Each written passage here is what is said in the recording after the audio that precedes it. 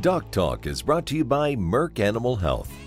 At Merck Animal Health, we're shaping the future of animal health with pioneering science, connected technology, and insights-driven solutions to bring our customers an unparalleled portfolio of choices to improve cattle care and operational efficiency.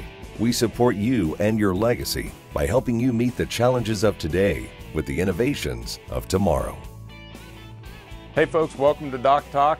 You're going to have a great show today. We're going to talk about pink eye. We're going to talk about how cattle get it, how it manifests in the eye, how to treat it, how to control it. We have Dr. Brent Meyer here with us today. It's going to be a great show. Stay tuned. When you spot BRD in your cattle, that's your golden opportunity to target infection and its associated fever with a single dose of Resflor Gold, the industry standard dual therapy. To learn more, talk to your Merck Animal Health rep or your vet and see label at resflorgold.com. Animals intended for human consumption must not be slaughtered within 38 days of treatment. This product is not approved for use in female dairy cattle 20 months of age or older, including dry dairy cows.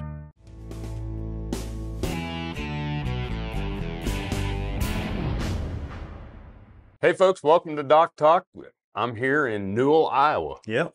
Big metropolis here with Dr. Brent Meyer, and it's great to get out, and it's great to have Dr. Meyer on the show. He's a national expert in beef cattle medicine. He's a veterinarian. He did his graduate work at Iowa State, been in practice for many, many years, and now has amplified that practice experience to help other veterinarians through technical services through Merck Animal Health. And just a great resource up here in Northwest Iowa. I appreciate having me on today, and looking forward to talking some pink eye. You bet. So we're going to talk about pink eye, which, maybe is one of the most common things, that respiratory disease, pink eye. Yeah. And we just still trying to get our hands around it. Absolutely. Yeah. I mean, if you look at the cost of the beef industry, it's about $150 million a year, easy, to the industry on the losses, especially on performance loss. You're looking at, 35, 45 pounds of weaning weight on these calves if they have pink eye, not to mention the deduction in sale, if they have bad eyes going in the market. So it's a huge cost. When we think about pink eye, there's really 5 major organisms that cause pink eye. There's Moraxella bovis, there's Moraxella bovoculi, Mycoplasma bovis, there's actually IBR, and then also coronavirus can cause some lesions as well. And so I think today, we want to focus on the bacteria. Is kind of what we want to focus on, because we have vaccines for those. So the thing with pink eye, how it starts is you got to have damage to the cornea. Normal healthy eye, there's bacteria there anyway. Once that cornea gets damaged and that collagen is exposed, then we start getting the devastating effects of pink eye.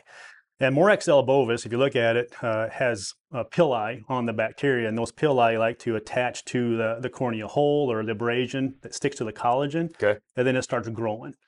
So usually Moraxella bovis is the one that starts things. Moraxella bovoculi, that one does not have pili, it has spicules, but that likes to attach to the bovis organisms itself, and it forms this net. And so a lot of times when we send in samples, we get Moraxella bovis and bovoculi in the pink eye lesion, because they're working together. One has to start, and it's no different than any other disease. You get that abrasion like a foot rot or anything that stops that innate or disrupts that innate immunity. Here we go. Absolutely.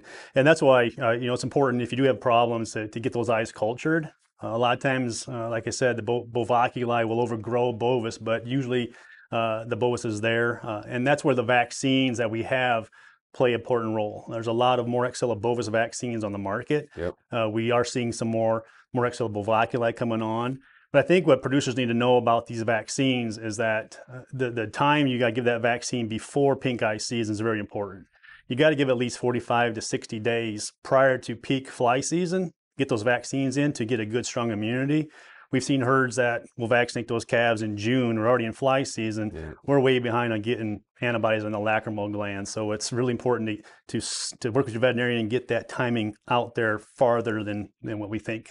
Yeah, we put the fly tag on too soon, and we put the vaccine in too late, and it's a bad combination of the two in trying to control it. But and that's not a real strong place to get an immune response. No, that's the struggle. We want to get antibody there, but like you said, it's hard to do. But if you follow the directions in the booster intervals, we can get some benefit from that. The industry's got to work harder to get some maybe better vaccines on the road, which we're all working on. But that's, the key is timing of that vaccine. Perfect. Well, let's take a break. When we come back, we'll do more with Dr. Brent Meyer. We're going to talk about some of the treatments for pink eye. You're watching Doc Talk, and we're sure glad you joined us.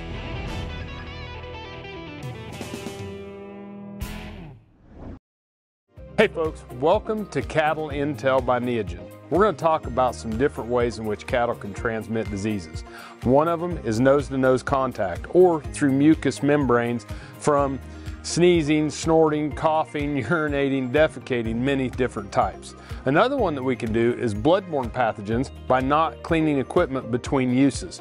So make sure that when we have things like anaplasmosis that we're changing needles, using a new needle each time. Lastly, it's our premise. Making sure that we keep our places, we rest them between groups, that we disinfect our equipment, disinfect our chutes and things between animals. But animals can transmit diseases directly through practices that we do and through using processing equipment one after the other. This has been the Cattle Intel by Neogen.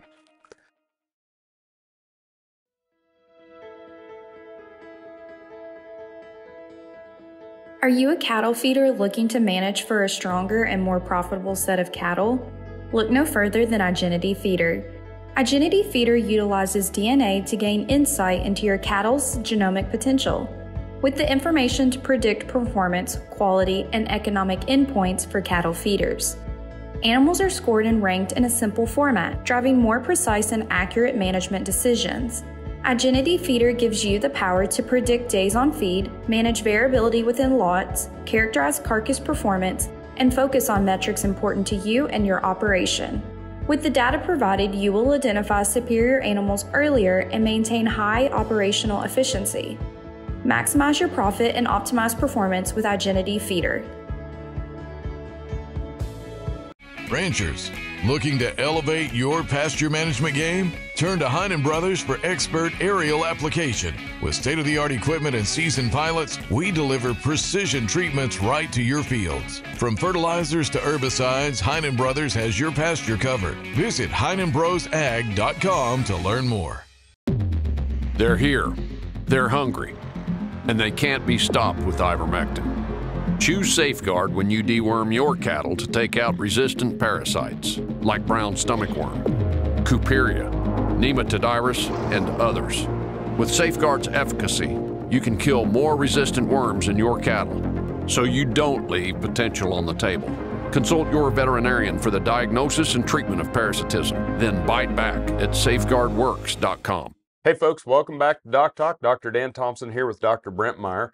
Dr. Meyer is a veterinarian, tech service veterinarian for Merck Animal Health, but practiced up here in you practiced up here quite a bit in Northwest Iowa. Yeah, about 15 years. Yeah, 15 years worth. So seen a lot of different pink eye cases, seen a lot of things with respiratory disease, just one of those sources of information that helps all of us with our practices.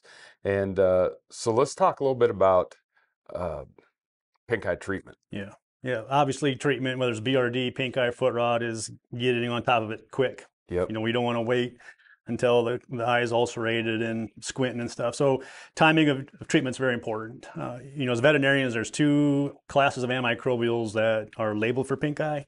One is tetracyclines, the other one's tulathromycin. There's many options out there for that brand. So, but there's also drugs that can be used in an extra label manner. So work with your veterinarian if you want to use something else than those products and just use them as labeled dose. A lot of producers like to inject, around the eye or in the subconjunctiva space, with beta-lactam or penicillin type products, extra label. But there is anecdotal evidence that it works pretty good to get the antibiotic in that area. So the other thing is we want to kind of keep the sunlight off of that eye, and that helps heal it. And so there's ways of doing that is, as you know, patching that eye. We had the old guys would put, denim blue jeans and patch it on the eye.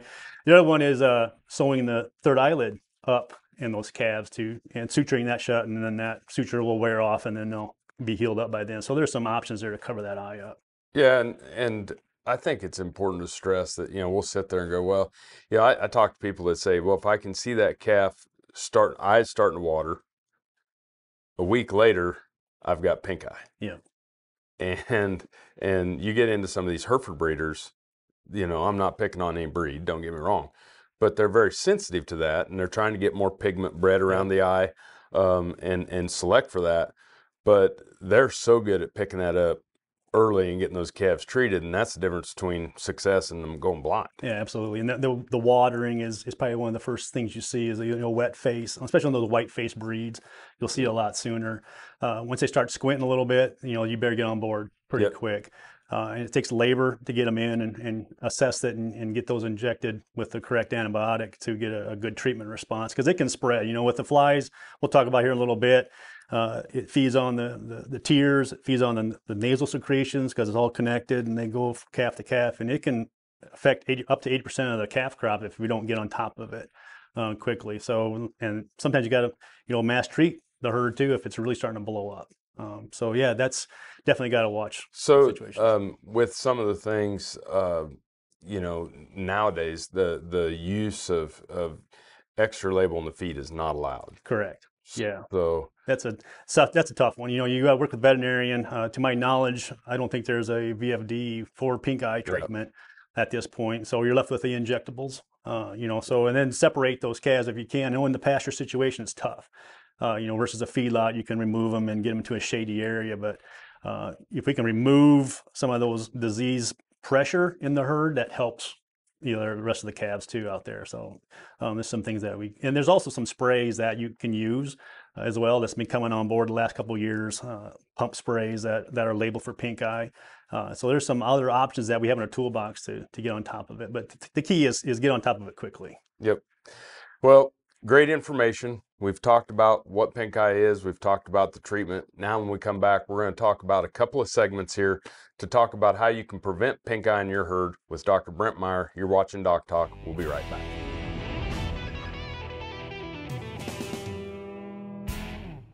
Every farmer knows that understanding the landscape is the most important ingredient for success. When it comes to investing in precious metals, United Patriot Coin can help steer you in the right direction. No obligation, just solid advice. Call now for your free guide, 844-202-7834. Hey, I'm Clark Victory. I grew up right here on this little ranch near Chelsea, Oklahoma. Roped and ranched all my life. A few years ago, I had an injury that created what they call a frozen shoulder. And after speaking with the surgeon in Tulsa, he told me that he could make my shoulder better if he did surgery, but he absolutely couldn't fix it. And I called Kansas Regenerative Medical Center. I did the stem cell replacement. By 12:30, my wife and I had lunch and was driving back to Chelsea. We work around here. Some days we work pretty hard around here, and my right shoulder doesn't get sore. It's like a baby's arm. Success in the cattle business hinges on a lot of different people playing their part. From the vet to the cowboy and the nutritionist to the feed truck driver. You rely on them to get their job done right, and so do your cattle. Your expectations for the vaccines you use should be no different. Bimeta's cattle vaccines were developed and are made and sold by men and women in the cattle business. No smoke and mirrors, just real-world protection that you can rely on. Go to bimetabiologicals.com to learn more.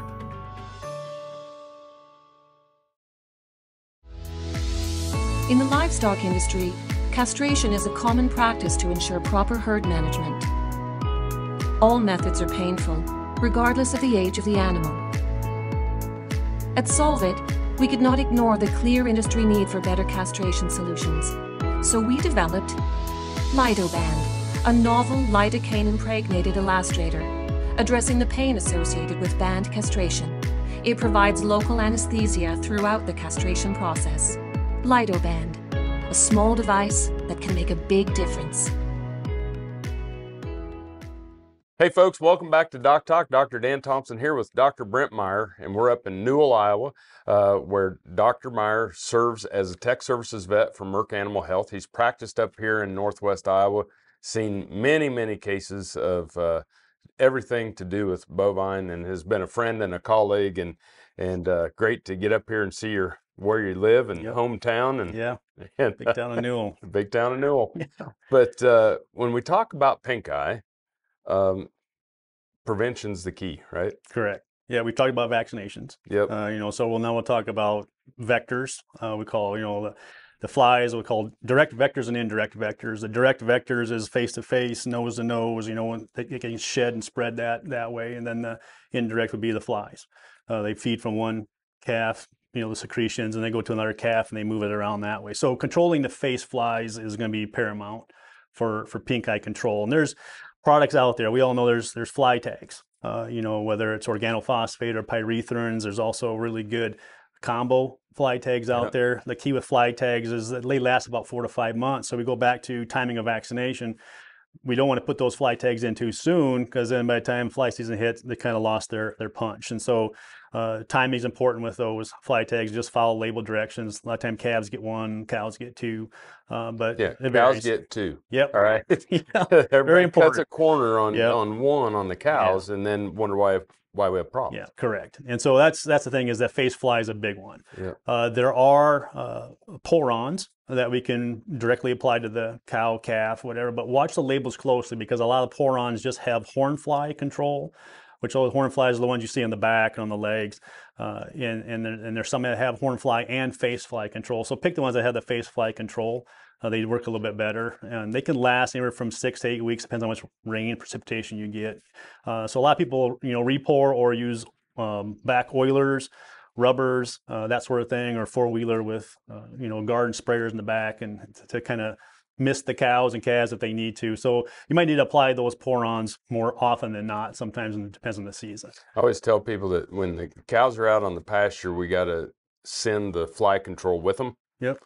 And when they're in the feedlot, we can work on the, you know, the pins and different things like that. Correct. So, yeah, absolutely.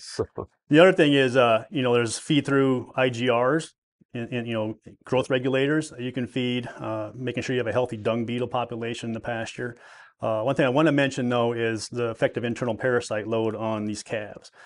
We've seen huge pink eye outbreaks, and we would do fecals on these calves, and they're loaded with nematodirus situations or Couperia out there. And we know that if they have a large internal parasite burden, their immune systems kind of shift focus to that, and they don't really focus on infectious disease like pink eye in the eye or vaccine response. And so we don't want to rule out taking care of strategic deworming on those cows and calves, because if we can get those parasites out of the situation, their immune system is going to be stronger. They also can fight natural pink eye infection a lot easier, because they're not dealing with parasite burden. Well, not only does it suppress the immune system, but I think you said something key to it. It kicks it to a different type of immune response rather than an IgG response. We start to get some of those IgE responses, and the immune system can't fight off everything. That's correct. It's pink eye is a multifactorial attack. You know, vaccines, fly control, internal parasite control. Then we'll be talking, I think, next on environmental control. You know, what can we do in the environment to help these guys out? So. Yeah, well, you can see why we got him on the show. Wealth of knowledge, great information. We're going to take a break. When we come back, we're going to talk about environmental control in pink eye with Dr. Brent Meyer.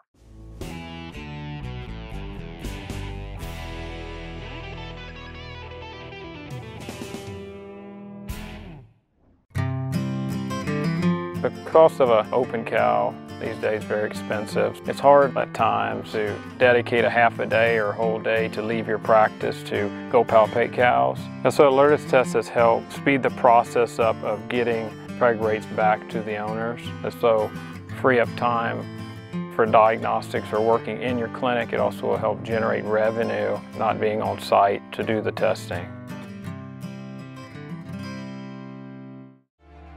Hey folks, for your firearm and ammo needs, for gun safes and much, much more, and to have it personalized, come visit us at United Patriot Supply outside of Seneca, Kansas. You can also visit us online at unitedpatriotsupply.com. Be sure to say that Dr. Dan and DocTalk sent you, and we'll see you down the road. When a new calf hits the ground, the clock starts ticking. A belly full of colostrum gives them their best chance, but if they don't get any, time starts running out. That's when you grab a bag of Oxford Ag Colostrum in their patented feeding system. It's simple. You fill it with warm water, shake it to mix, feed it with a tube or a nipple, and you are done. No bucket, no bottle, no mess, and right on time. Ask for it by name wherever animal health supplies are sold. When it comes to treating BRD, you want a product that you can count on to get the job done at an affordable price. Macrocin by Bimeda delivers on both. A straight-shooting, no BS tulathromycin that does what it's supposed to do. End of story. You don't need to take our word for it, though. Go to macrocin.com for customer testimonials and head-to-head trial results. For your cattle and your bottom line, choose Macrocin. When the ones who have your heart need your help, count on us for everything they deserve, delivered fast. We'll work hard for you so you can work hard for your dreams. Hey folks, welcome back to DocTalk. Dr. Dan Thomson and Dr. Brent Meyer. We're here in Newell, Iowa, where Dr. Meyer serves as technical services veterinarian for Merck Animal Health. And we're talking pink eye. And environmental factors can play a role in this as well. Absolutely, yeah. You got to think about that too. You think about UV light, bright sun, sunny days, dust, pollen, weed seeds, just old mature grass is another one. Anything that can damage the cornea, like we talked about earlier. You got to have a damage to that cornea for that pink eye to set in. So one thing we see in the Midwest, maybe down south too, is that when we get into that late June, July, where we see a lot of pink eye popping up, there's mature grasses that are tall, kind of stemmy, and then we get some rain and we get some nice lush green growth. Those calves, they go right through that to get to the green growth. And when they're going through there, they're scratching their eyes on the tall stuff. So one thing you can do is clip the pastures. I know it's another step as management goes, but if you do have that out there, just take a mower and mow that rough stuff down. That way we remove that trauma aspect of it. Providing shade is very important. Like I said, the UV light, we get that out of the way.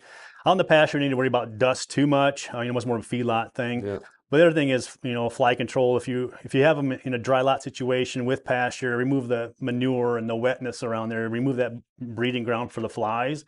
It's another management technique that we can suppress that fly burden and the damage to the eye. Well, and I think to your point, we'll say, well, we had them over at this place and we changed pastures because they ate this pasture down. And I've seen them turn calves out, and when they hit that taller grass and the pollen clouds, and you're like, oh my, we're gonna have issues. Absolutely. And then we act surprised when we have pink eye, but it's just some common sense that if you're taking them off of something that's short and you're turning them into another pasture that has that tall stemmy stuff, we're going to have some issues. It's like if you want broccoli or a Big Mac, you're going to go for the Big Mac. It's like the calves want that grass. That's what they're going to go after. So that's an issue. Another thing we looked at, and people don't think about it, is that the tail switch of cows. I just want to mention that is when it's hot and the flies pressure might be high, they kind of bunch up. Okay, and where are the calves at? They're right next to the cow. They're bunching up against the cow, and that cow's flipping their tail over the place. And they're nursing. Yeah, they're nursing. And that tail is like a pretty sharp, like almost like a whip. And we've seen a lot of, damage to calf eyes when those cows are flipping those tails around. So one thing you can do is just, trim that twitch off a little bit with the scissors. Just cut that down, so maybe more of a blunt end. That helps also reduce that trauma, because we also see that too in the summer where if you look at them, they're just bunched up, and there's could be some damage going on those calf eyes at that time. I thought you just trimmed to make them look younger. Yeah, you're right. There's that too, I guess. But yeah, so that's something you do, and you can buy, if you don't have shade, you can buy some or make some portable shades just to get away from that sun, because them flies love to feed when it's sunny out, and if they're in the shade, they're not as aggressive on those eyes and the tear ducts and stuff. Well, great information. What are your bullet points then for someone on pink eye? Yeah, bullet points. Vaccinate. Vaccinate soon enough to get a good immune response. Don't wait too late. Back to your fly tags. Plan that so they're really potent when peak season starts. Reduce the damage to the cornea, whether it's the vector issue, the management of the pastures. Those are huge parts that we want to deal with and pay attention to. Cool. Well, we appreciate you being on the show. As always, just great information, and I'm sure we'll have a lot of positive messages coming back in, because you just helped a bunch of people. Thanks for watching DocTalk. Remember, always work with your local veterinarian. And if you want to know more about what we do at DocTalk, you can find us on the web at www.doctalktv.com. I'm Dr. Dan Thomson, here with Dr. Brent Meyer, and we'll see you down the road.